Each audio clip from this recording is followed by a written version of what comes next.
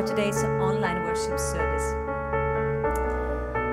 We are having the last worship service of this year, and it has been a precious year and a special year. And we want to take the opportunity to start with a longer worship time.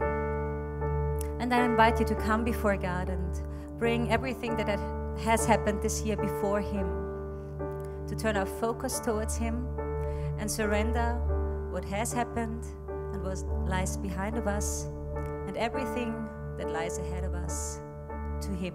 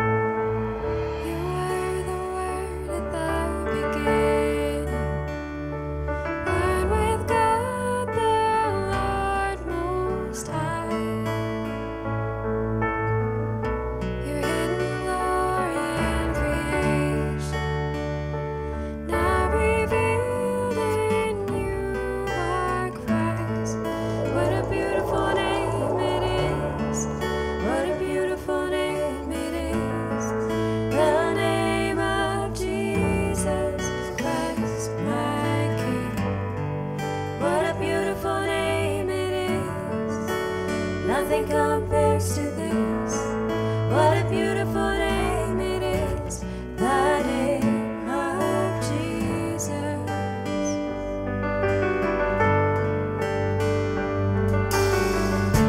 You didn't want heaven without us, so Jesus, you brought heaven down.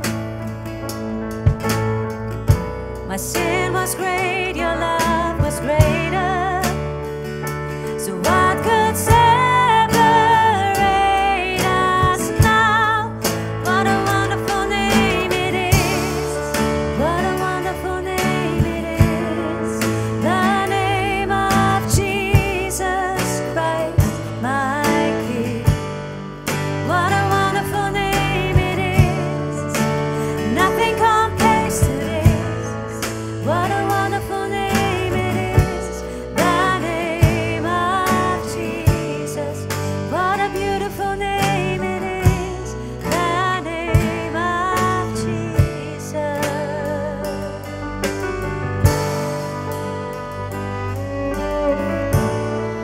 What a beautiful name, and His love shines down on us.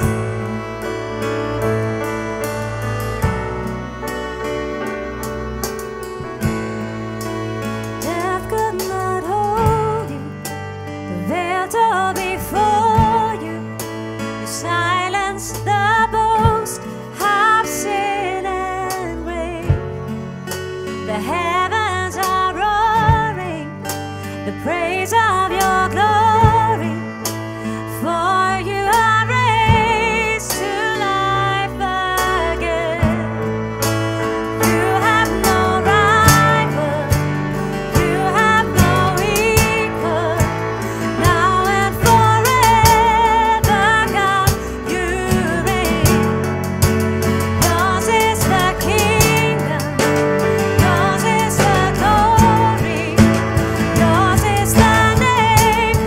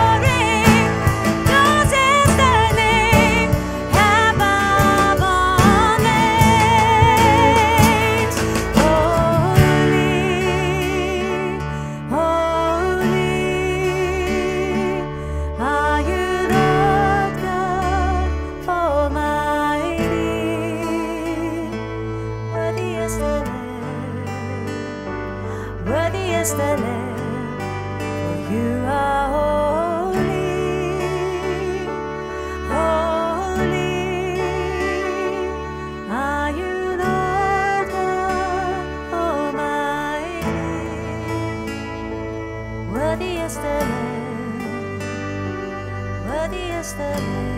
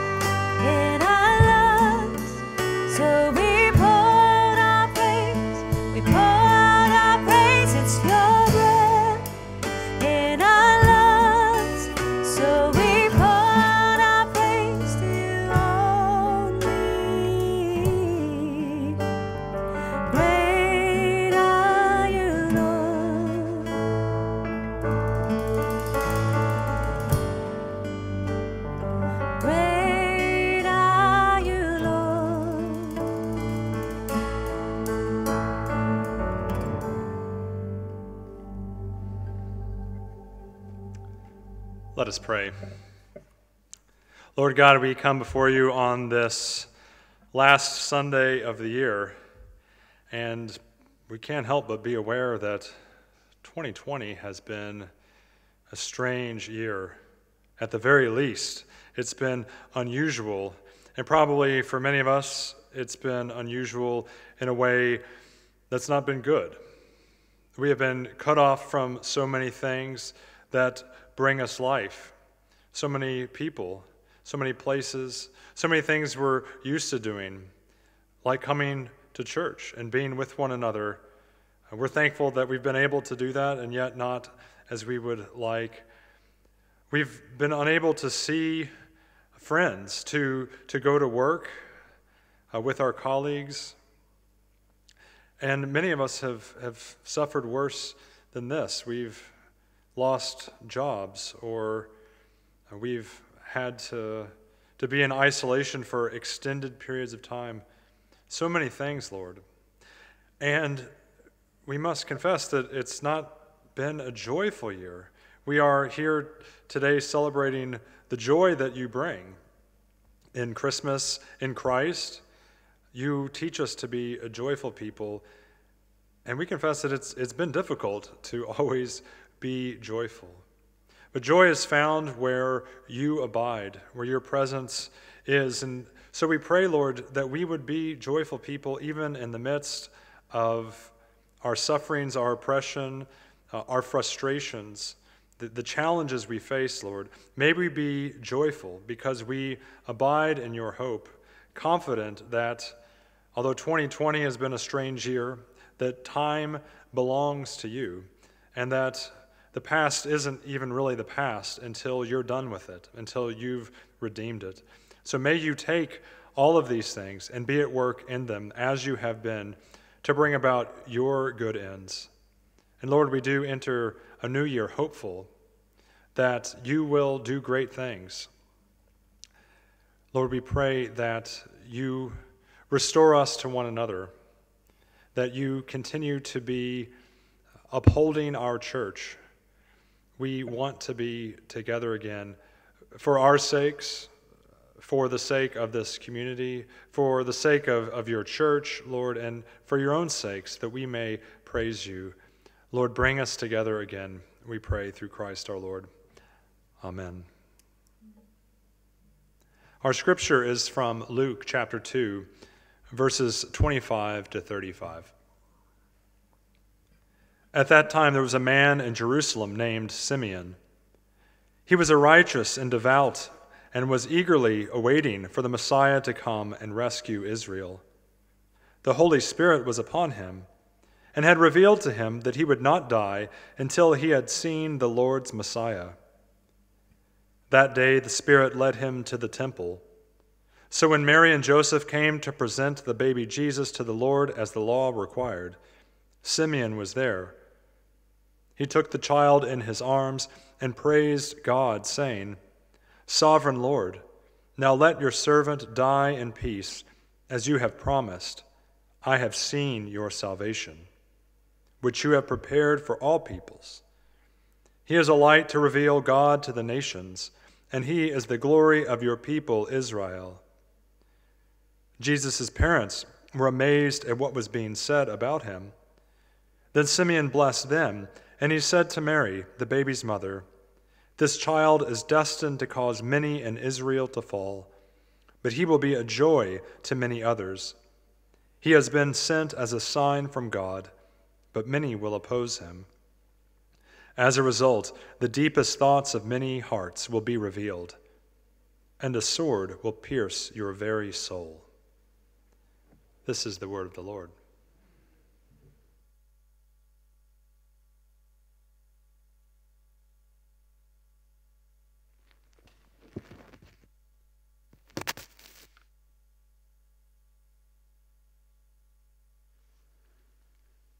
It is a strange thing in this year to come to the end and to reflect upon the joy that was in that first Christmas, that first birth of Christ as he comes to the temple to be dedicated and therefore also to encounter people looking for joy, waiting for God to work and to act.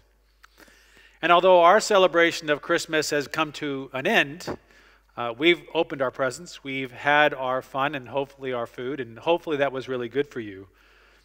But the living out of the Christmas story really has just begun. It is what we have in front of us. It's what we are called to do. And every day is an opportunity to experience and express that joy in the world around us and to the people around us. You know, joy is not dependent upon the calendar. It is dependent and reflective of what God has done through the coming of Jesus in this little baby who grew up to be a great man, who revealed the reality of God's love and joy given to people. And in the encounter between Simeon and Mary and Joseph, and if you add on that the next few verses that we didn't read about Anna, they speak to the impact that this child would have on the world. That he is a light to reveal God. Wow. Scripture again and again talks about people in darkness, people who can't see, people who don't know what's there. But Jesus is that light so that God can be seen by us. He is a light to reveal God to the nations, not just to the Jews, but to all people. And that he is the glory of God's people, Israel. In seeing Jesus, Simeon can say, I have seen God's salvation here in front of me in this little child. This is the rescue of God. His words are spirit-inspired. They come from God, not from himself. These words are prophetic about what is and what will ultimately be.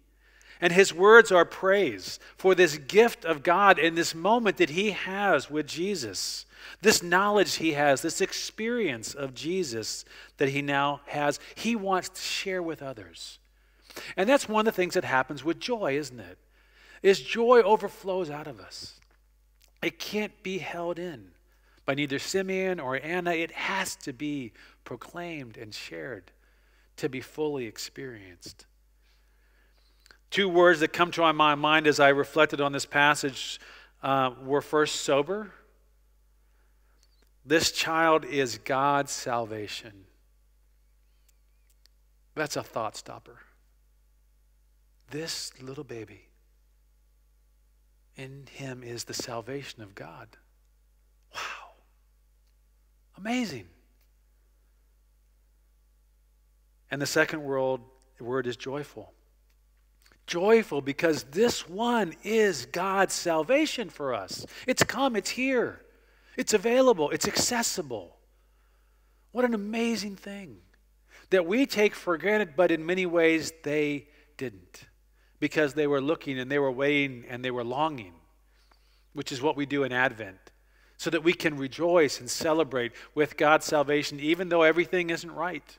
Even though Simeon looks towards his death, he knows that God's salvation is here and has come, and he can rejoice in that moment. It says, many in Israel will, and peoples, all the peoples, will embrace him for who he is, God's salvation.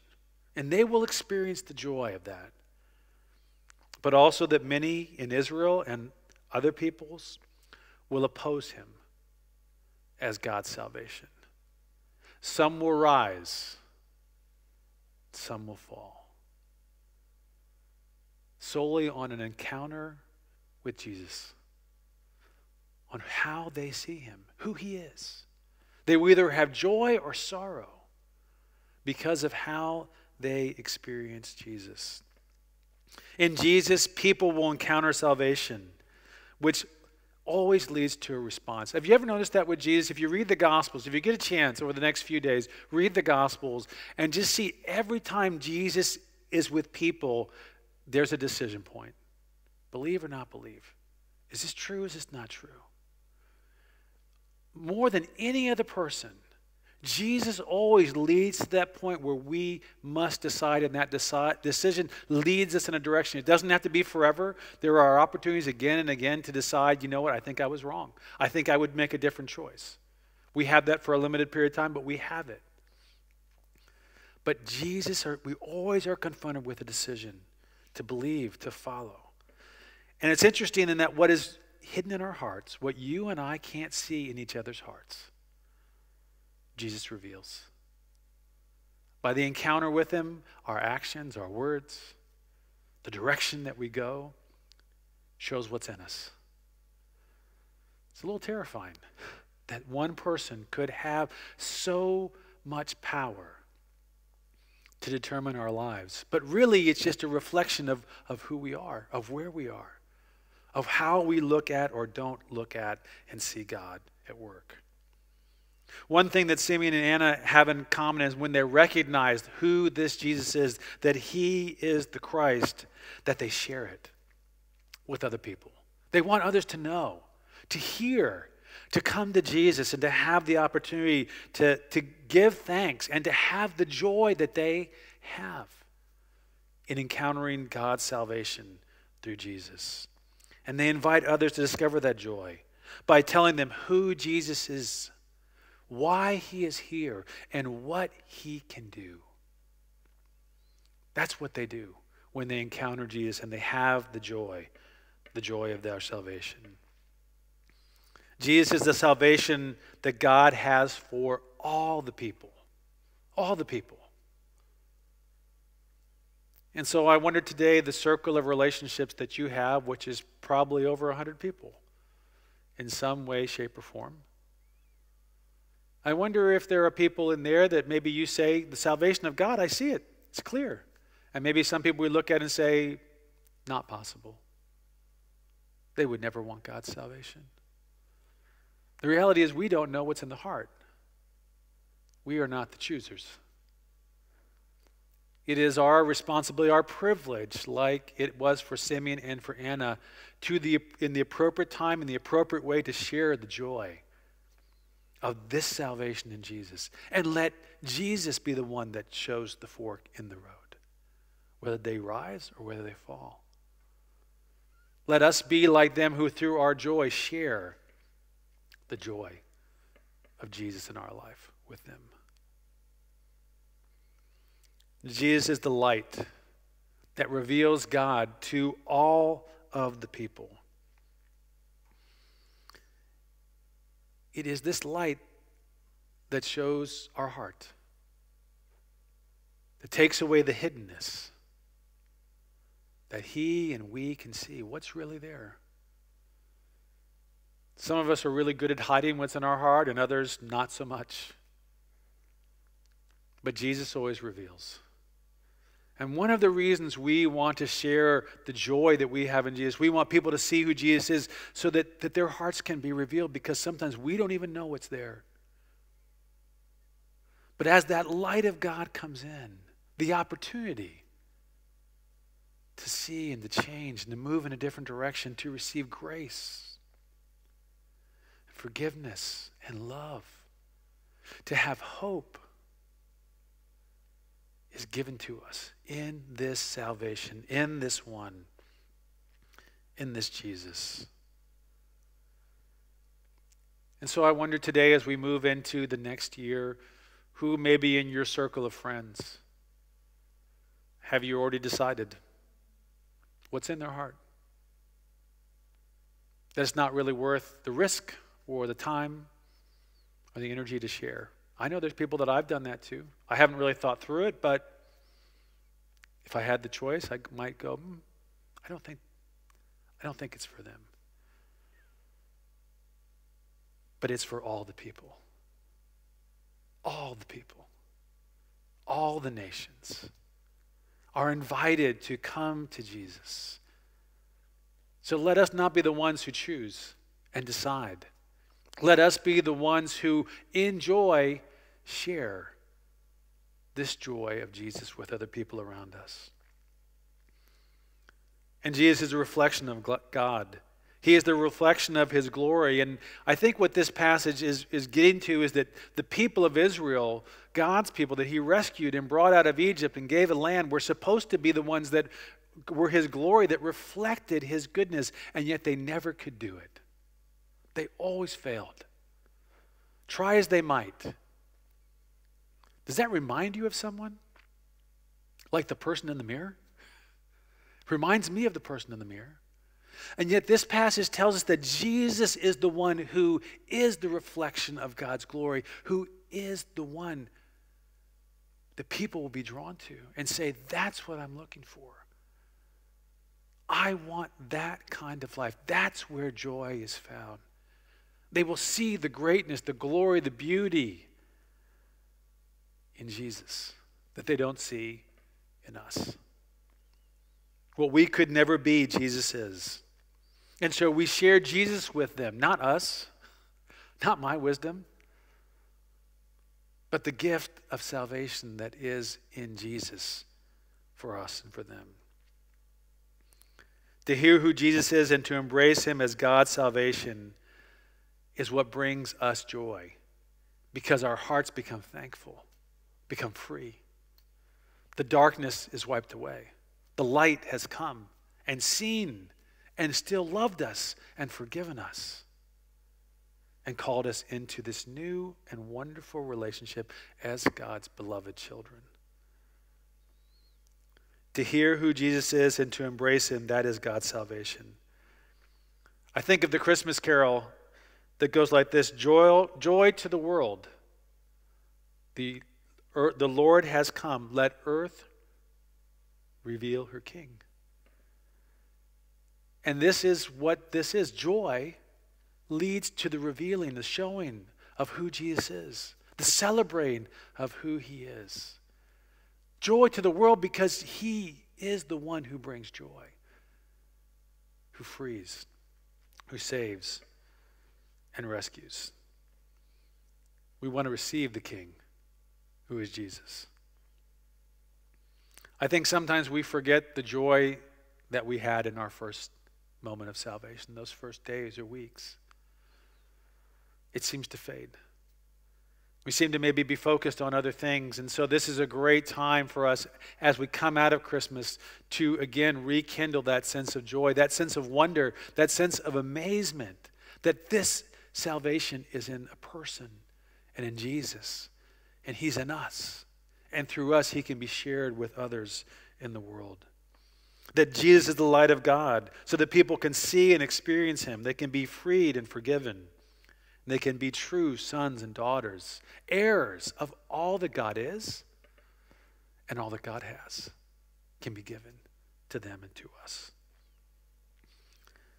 Simeon reminds Mary, reminds us that there will be sorrow in this world.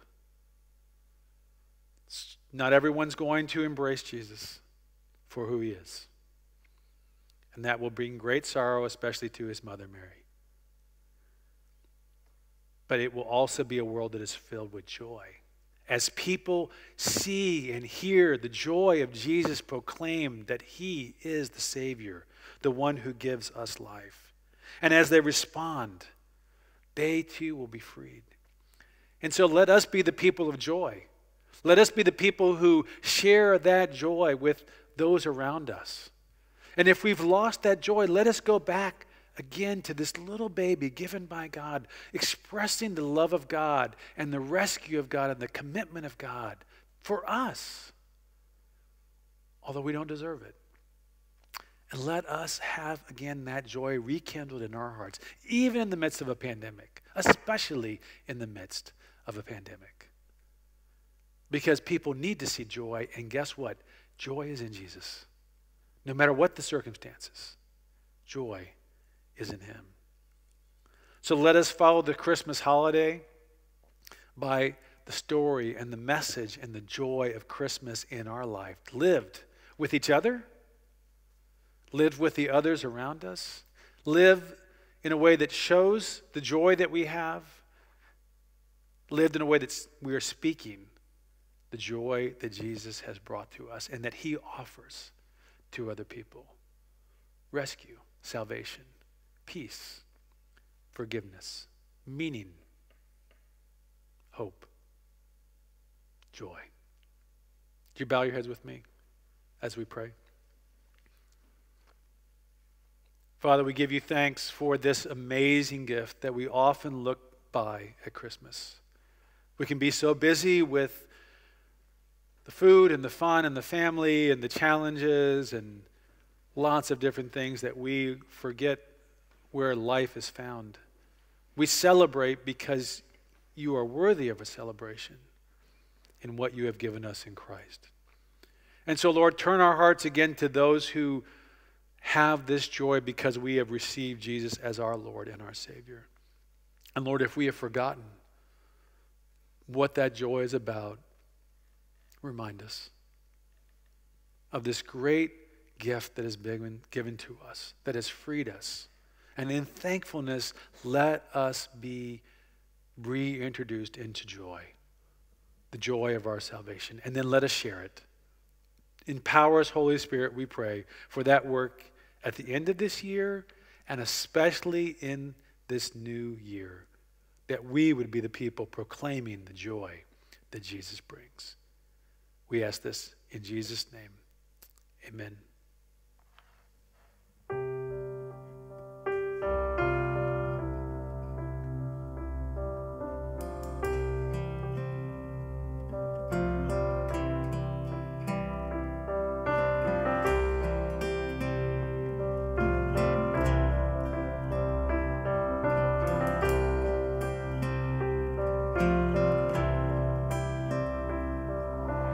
Joy to the world, the Lord has come. Let earth receive her King. Let every heart prepare him room. And heaven and nature sing, and heaven and nature sing, and heaven and nature sing.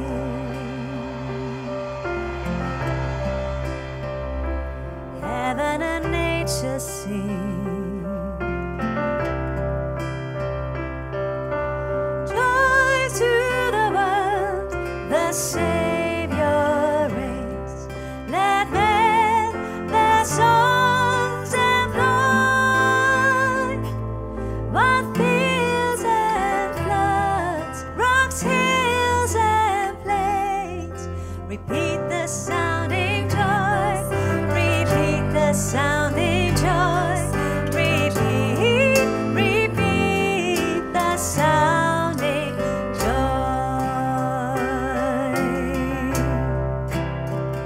Repeat the sounding joy.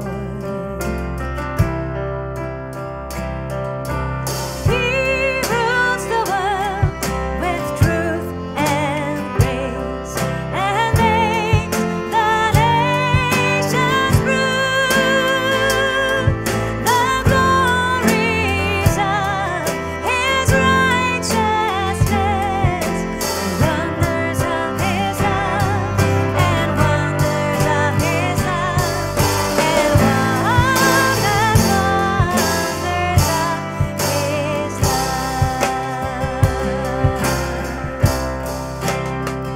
The wonders of his love.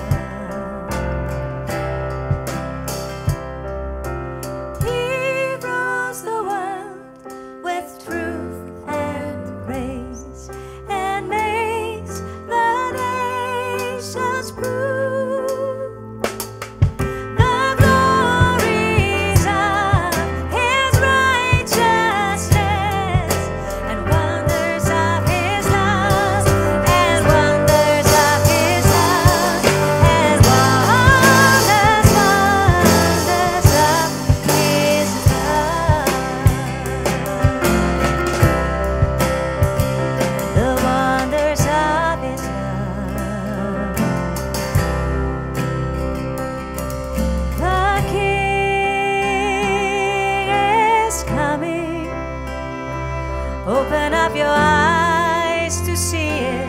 Open up your ears to see it. The King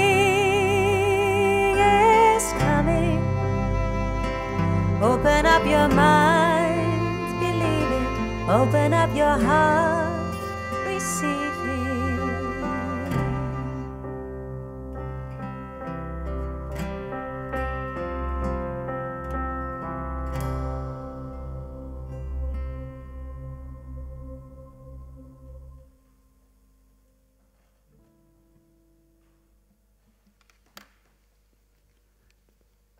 As you go today, go into a world that is filled with the joy of God. Salvation is there because Jesus is with you and in you. And through you, make sure that you take the time to share that joy with others.